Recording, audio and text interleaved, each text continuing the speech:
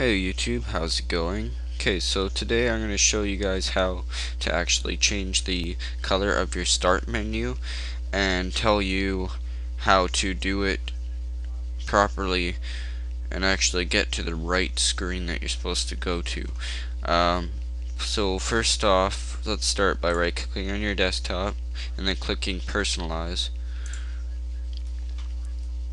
And then what you're going to do is you're going to make sure that your theme is selected as an arrow theme, not a base theme. So I have an arrow theme, so I'm going to go to Windows Color, and then you can show color mixer, and then you can select whatever color you want, or you can make your own color. I'm going to say what I do because I want to keep it the way it is, but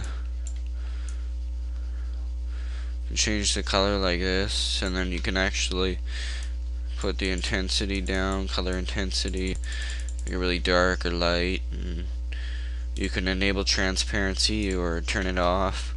So that's how you change the Windows color. And I hope you guys enjoyed this video. Please subscribe. I have lots of more cool videos, so if you want to go check my channel out, that'd be awesome. Definitely stay tuned, and I'll talk to you guys later. Peace.